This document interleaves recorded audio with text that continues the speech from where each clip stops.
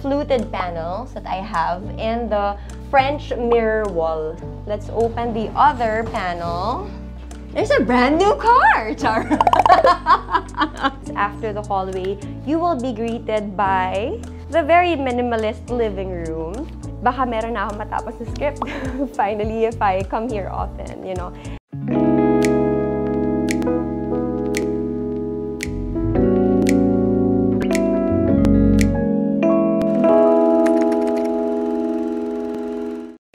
Beautiful people, welcome back to my channel. I hope you're all safe and well, and I hope your January is going well so far, because as for me, I am very excited because today I am going to give you a tour of my work hub / mini office.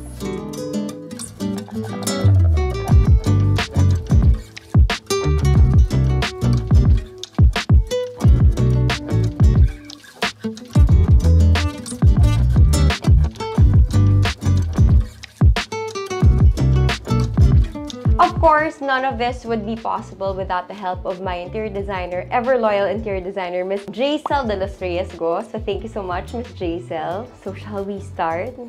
So upon entrance, makikita nyo agad yung fluted panels that I have and the French mirror wall. So gusto ko mag-create ng parang minimalist and fluid hallway. So meron din parang arch at the end of the hallway kasi gusto ko na parang meron siyang grand entrance. Just to give you an idea, I opted to go for the Japandi style, meaning the Japanese Scandinavian style. So I wanted to achieve 3 different things. I wanted to achieve simplicity. Also, I wanted to have a calming space. And also, I wanted a functional space. So, on to the tour. Shoutouts sa Ibarreta Sia Space Edge Contractors. They did this fluted panels that I love so much, and also these mirrors.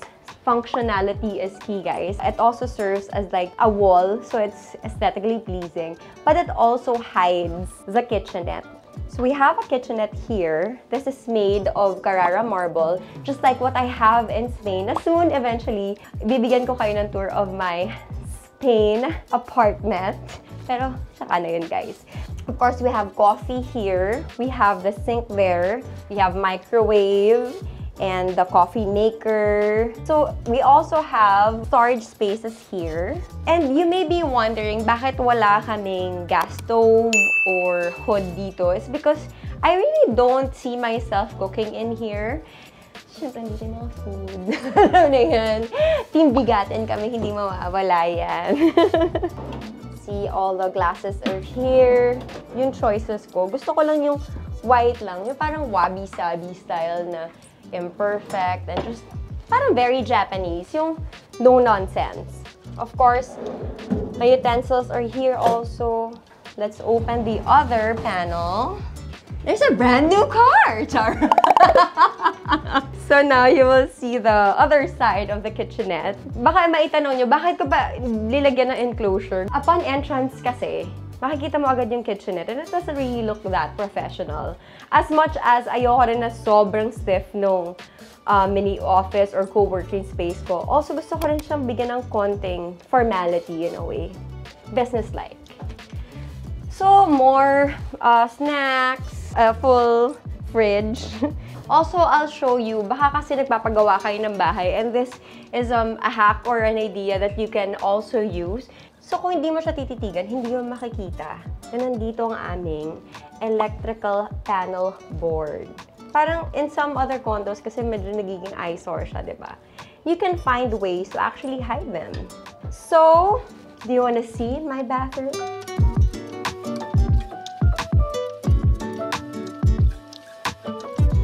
So, it's just a decent-sized bathroom. It's not that big, it's not that small. Again, I have Carrara marble here. Nirequest ko to kay Miss Jaisel kasi gusto ko talaga yung mga lines niya. I feel like it's not too much, also not too little. I love that it's kind of gray. It's not too white or it's not too dark. And of course, the tiles. Syempre yung mga wall tiles. It may look like marble, but it's actually not marble. These are just tiles. But it looks so good na hindi mo siya mahahalata masyado. Na parang very seamless din from Carrara to the tiles. I have to say, they're really good at doing it.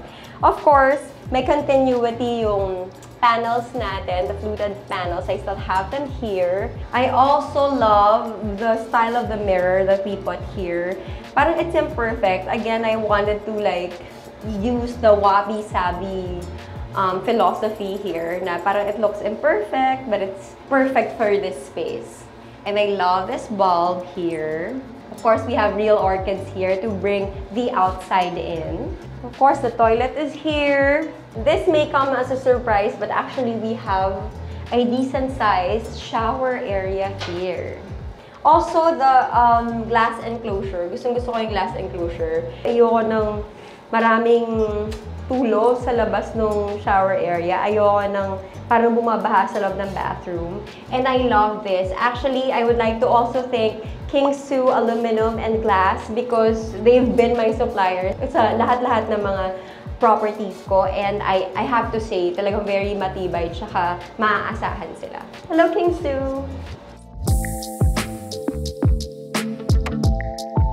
After the hallway, you will be greeted by the very minimalist living room.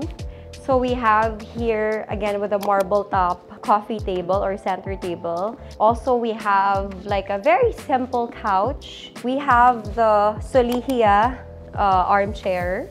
Again, sasabihin ko may continuity ulit, no? It looks super subdued. Lahat ng colors ko are just like neutrals. Wala ko yung parang overpowering. You may probably recognize this. This is a sculpture by Michael Cacnio. This came from my house and I just thought, you know, parang maganda siya dito sa center table ko, so I just brought it here. All the furniture in this area, actually in the whole place, is made by Francisco Furniture. So thank you, shout out.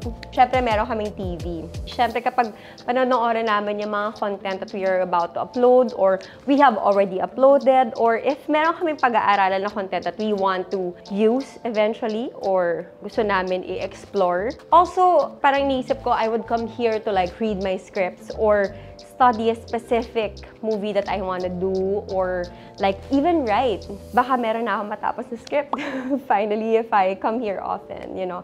Kung yung bahay ko is my sanctuary and kung napanood yung house tour ko, yes, I have a little office there as well. But during the pandemic, parang naging yung sanctuary ko, parang napupuntahan na rin siya ng trabaho at nai-invade na siya ng trabaho ko. So parang ito yung naging idea ko to bring my work outside the house. Although it's really not that far from my house. But still, at least it's not in my home, which is like my relaxation area. So yun yung reason behind this. And again, with the fluted panels, siguro kung mag-Pinterest kayo, makikita nyo kung Japandi yung style that you would want to like use for your future house. Ito yung parang staple for like Japanese style or Japanese Scandinavian style. So when you close all the panels here, it's made out of like 3 panels. You will see that there are like shelves here. So gusto ko yung mga ganito, mga natural materials. Time because time is gold. Charot. Parang you will see like different things here and there na may not make sense to you, but it makes sense to me. You know, it's all about, you know, putting your personal touch in the place. So there. Actually, ito niregalo sa akin to ni Miss Jaisel. Itong, I don't know, driftwood. Kasi gusto namin ni Miss Jaisel parate sa lahat ng places that we would do or we would develop. Gusto namin yung merong parang vintage piece. Kahit na mukha siyang modern, gusto ko meron parang vintage piece.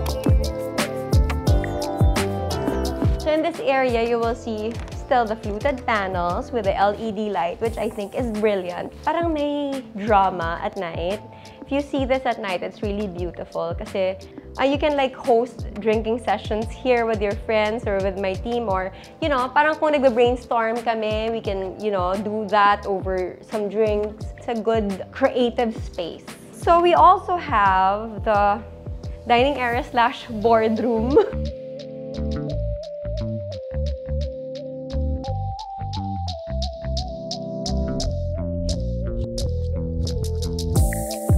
Guys, it's just really a small space. Sometimes I get ready here for work kasi nga ayoko nang ginagawa yun sa bahay. So sometimes, dito kami kumakain before you would get ready for work, or they would bring their laptops here and talk about the future projects or future content that we would do. So this is a marble top dining table. Again, and hindi ko napapakita sa inyo just like dun sa center table. Para siyang fluted panels din. So, again, meron siyang fluidity and continuity. And tingnan mo, etong dining chair, para siyang canvas na hindi siya super smooth, which I really like so much. And we have scented candles here.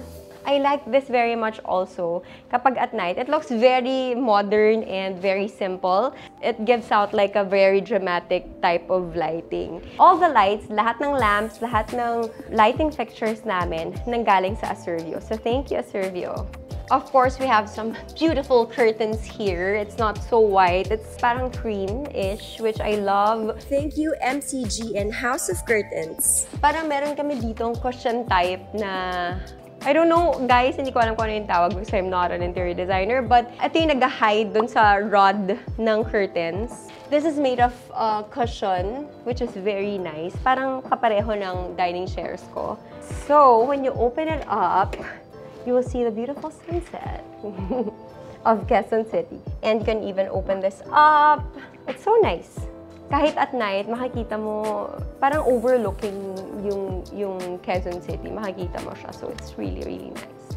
So, we have here a console table with this pretty and cute light from Aservio. Meron kaming branch na nilagay dito. Of course, with the Solihia material here. Ito na yung mga office supplies namin. Kaka-turnover lang sa akin ni Ms. Rachel. Parang hindi ko pa siya masyadong gamit. Parang twice pa lang ako nagpunta dito for a meeting. But I would say like, this is perfect for me. Even though it's really small, it's not like the other offices. But I would reiterate, it's really not an office space. It's more like a creative hub for me and my team. So dito sa area na to, we have like a coffee table. Actually, pang ano lang to eh, parang extra chairs and coffee table. We can take it out. Kung napanood niyo yung office tour ko, yung pre-construction, yung bala ko dito dapat, ito yung office ko talaga. Dito dapat yung personal space ko, tapos lalagyan ko dapat dito ng French door. Pero naisip ko parang, it doesn't really make sense kasi whenever my team, may it be my glam team or my digital team or a manager ko, hindi man ako talaga lalayo sa kanila. Of course, I'd want to talk to them. So, it doesn't make sense like putting like a division. So, parang mas naisip ko na lang na maglagay ng backdrops here. Kasi whenever I would get ready here, gusto namin kumuha ng mga portraits or like OOTD. Parang it just makes more sense kung maglalagay na lang kami ng different backdrops for you and for my feed. So, this is just like an open space. So, you know, we can do whatever here. What I like about this whole condo is because, nasabi ko na to dun sa huling tour ko, pre-construction. I like the ceilings, they're really high. I love that it's, you know, enveloped with a lot of glass windows. So, lahat ng light talaga pumapasok. Di ba yung sunlight, biyaya yan? So, dahil workspace namin to, you know, ang ganda na parang you're basking on blessings after blessings after blessings. So, for me, it's really a good space to work in. And just like what I've mentioned during the empty office tour, of course, this is one of Santa Lucia's properties. And na-mention ko na to before na I started investing in Santa Lucia when I was 15 years old. I bought my first house from Santa Lucia, and ever since then, nag-start na talaga ako mag-invest in real estate with Santa Lucia. And I've never regretted a day na ginawa ko yun. So if you are looking to invest in properties or if you wanna, you know, buy your dream house, it is good to actually check their socials at Santa Lucia Properties or at Santa Lucia Land. I will put the link down below on the comment box para mag-start na kayo. A wise woman once told me, the best time to invest is always now. Let's go to the balcony.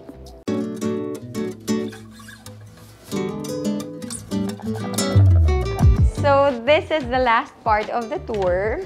So we have a small balcony here. Ito yung gusto kong like area where they could breathe or halimbawa kung talagang you're stressed out. It's just so nice to come out here and, you know, look out and parang sa laki nung space na ito, makikita mo, you're just really a speck of dust.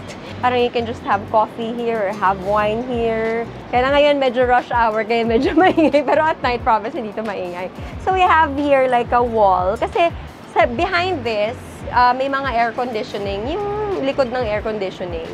Ayoko silang nakikita. So, kung meron kayong mga eyesore na sa areas ng bahay ninyo, this is a good idea. So, we also put some green turf here kasi gusto ko parang paglabas mo, parang natural pa rin yung itsura ng place. Tapos, naglagay si Miss Jaisal ng parang cute na, I don't know, kung parang wire siya with like, I don't know, cacti na nandyan. Parang cute lang niya na, you know, piece of art.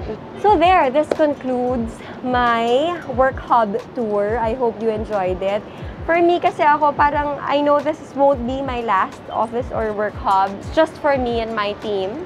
It's not for a big group of people. Mas gusto ko kasing i-compartmentalize yung buhay ko. Like, when I'm at home, that's my place of relaxation. When I come here, gusto ko na, you know, I can be creative, you know, I can explore different things. Lahat ng nasa utak ko na gusto ko ma-achieve, I can just write it down and, you know, bounce it off with people that could help me as well. And when I'm at GMA or when I'm working, doing TV ads, yun naman yung artista or celebrity hat ko. So, I like wearing different hats. And gusto ko, meron akong place para i-perform yung tasks ko whenever I would, you know, wear different hats. Siguro ang laking purpose nitong work hub na to para sa akin. So there, I hope kung meron kayong mga suggestions on how I can improve this space even more, please comment down below. And again, I thank you so much for subscribing and liking all my videos. I wish you a happy New Year. Sana naging maganda ang takbo ng January niyo. At sana, dahil love month na next month, sana nakita na kayo mga loved ones ninyo.